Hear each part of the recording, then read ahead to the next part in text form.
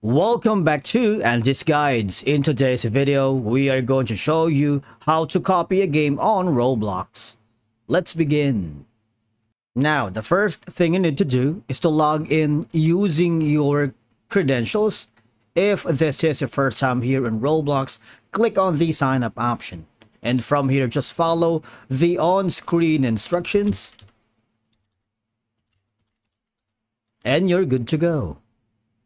Now, by copying a game, you can dissect and understand how different game mechanics are implemented. This can be a valuable learning experience for new developers.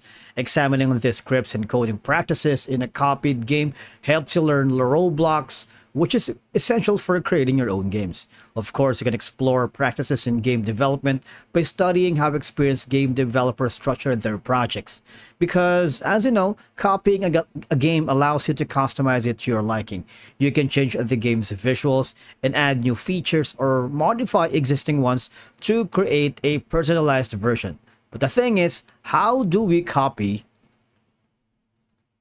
a game on Roblox? All right, so from here I need you to go to the official Roblox website. Now, once you are here on the Roblox official website, I need you to go to the search bar here and type in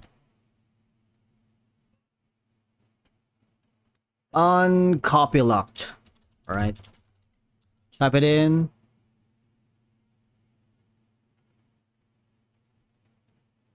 Now, once you hit enter, you will be given a lot of results, and please remember that these games can be copied. All right, so all I have to do is click on anything else. Say, for example, I'm going to choose this one, Baldi's Basics Classic Remastered. I'm going to hit that game. Make sure you read all of the information from the description below.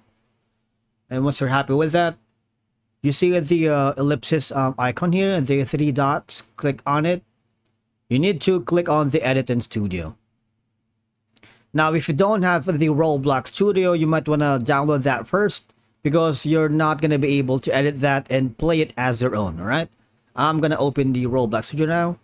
Just wait for a little bit.